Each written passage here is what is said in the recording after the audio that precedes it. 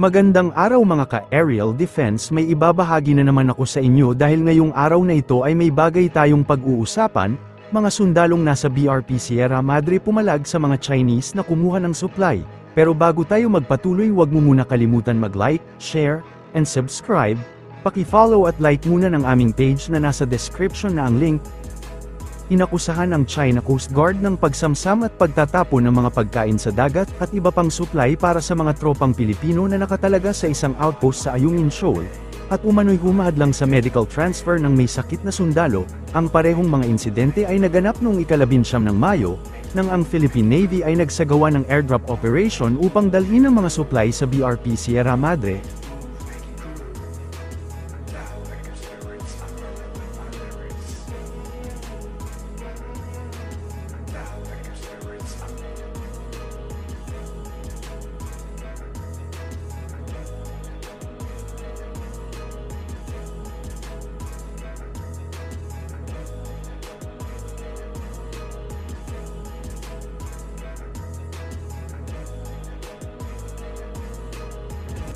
Ilang oras matapos i-claim ng Chinese state media na ang mga tauhan ng BRP Sierra Madre ay nanutok ng baril sa CCG sa parehong araw ng ika-19 ng Mayo, sa isang post sa social media noong Linggo, sinabi ng Propaganda China Central Television na hindi bababa sa 2 lalaki ang nakitang may dalang baril sa deck, na itinuro ang mga ito sa direksyon ng CCG.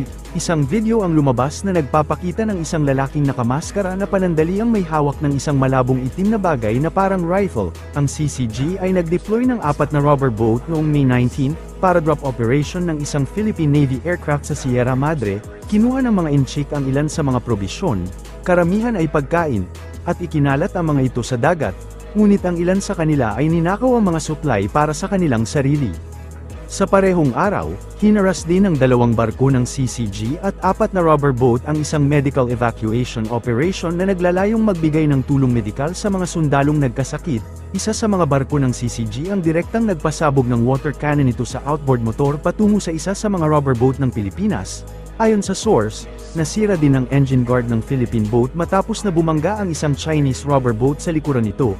Ang AYUNGIN ay isang low tide elevation na nasa loob ng 370 kilometrong exclusive economic zone ng Pilipinas, mga 174 na kilometro mula sa lalawigan ng Palawan. Ang Sierra Madre ay nag-host ng isang maliit na grupo ng mga tropang Pilipino, na nangangailangan ng regular na rotation at resupply mission na may banta galing sa China. Noong 2016, sinabi ng Arbitral Tribunal sa The Hague, Netherlands, na walang legal na batayan ang malawakang pag-angkin ng China sa karamihan ng South China Sea kasama na ang West Philippine Sea, subalit ang China ay hindi makaintindi at pilit na iginigiit ang kanilang Imagination 9 line na ngayon ay 10 line. Nagbabala si US Defense Secretary Lloyd Austin sa agresibong aksyon ng China sa Indo-Pacific region at igiiniit ang kahalagahan ng dialogue para maiwasan ang gulo. Sa naging talumpati nito sa Asia Security Summit o mas kilala bilang Shangri-La Dialogue, sinabi ni Secretary Austin na ang kinakaharap na harassment ng Pilipinas ay mapanganib. You know, President Marcos spoke eloquently last night about the rule of law in the South China Sea. And he's right. Every country, large or small, has the right to enjoy its own maritime resources and to freely sail and operate wherever international law allows. The harassment that the Philippines has faced is dangerous, pure and simple. And we all share an interest in ensuring that the South China Sea remains open and free. Peace and stability across this region are crucial for the whole world. Our friends in NATO, and the European Union, and the G7 know it, and so do we. So from day one, the Biden administration has emphasized that the Indo-Pacific is at the heart of U.S. strategy. The United States is deeply committed to the Indo-Pacific. We are all in, and we're not going anywhere. Countries across the Indo-Pacific, including the United States, are converging around these enduring beliefs. respect for sovereignty and international law, the free flow of commerce and ideas, freedom of the seas and skies, and openness, transparency, and accountability. Equal dignity for every person, and the peaceful resolution of disputes through dialogue and not coercion or conflict, and certainly not through so-called punishment. These principles are widely shared, and they are vital. And we've all seen the consequences when states choose to violate them. Let me also note that yesterday, I had the opportunity to meet in person for the first time with Minister Dong of the People's Republic of China. We had a frank discussion, and that's important.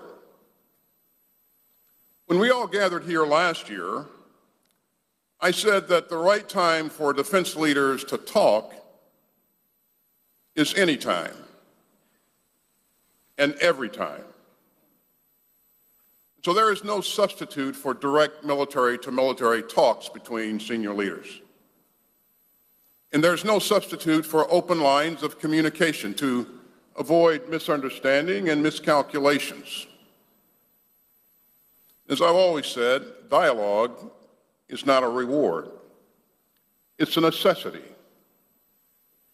And so I look forward to more talks with the PRC. Binigyang diin din nito ang pagpapanatili ng dialogue sa pagitan ng mga militar at sinabing hindi papalitan ang open lines of communication para maiwasan ang anumang di pagkakaunawaan at miscalculations. Aniya, magiging secure lamang ang Amerika kapag ligtas o matatag ang Asya. Ito rin ang dahilan kung bakit matagal na aniyang pinapanatili ng US ang presensya nito sa rehiyon.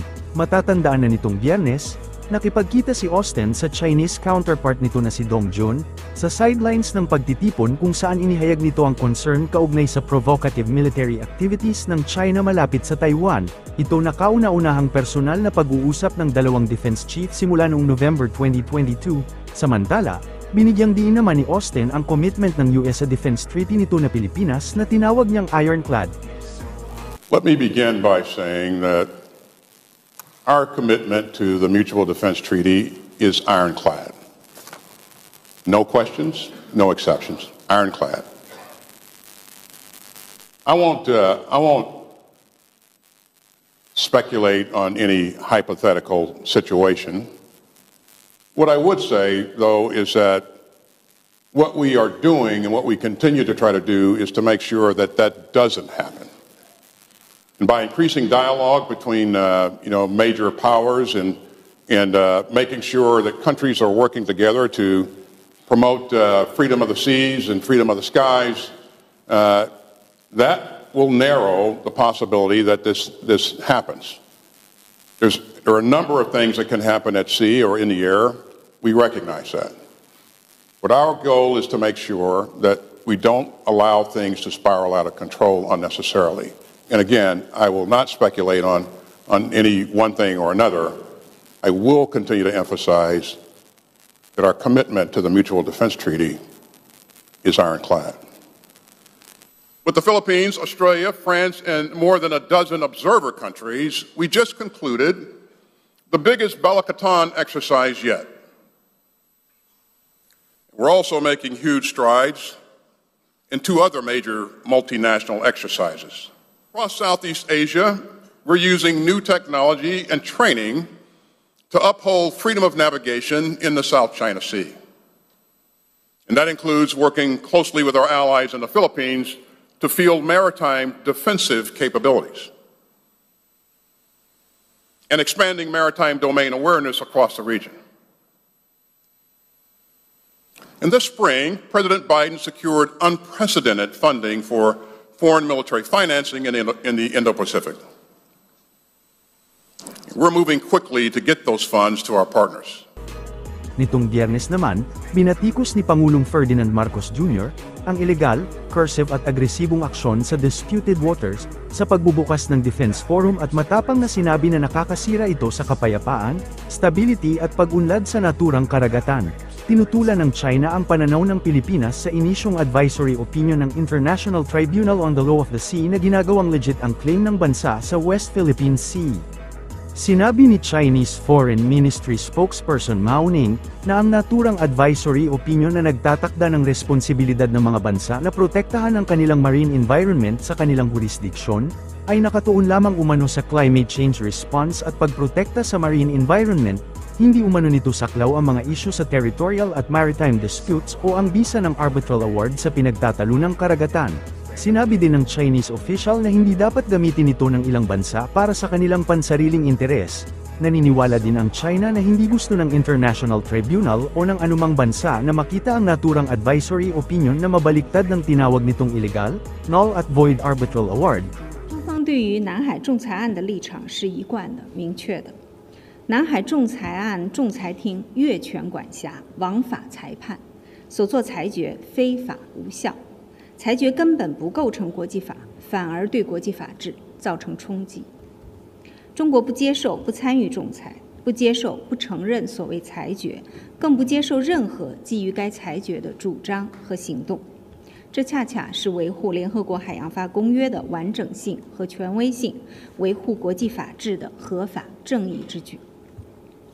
公道自在人心，中方的这一立场得到国际社会的理解和支持，国际上的有识之士均对仲裁裁决提出批评和质疑。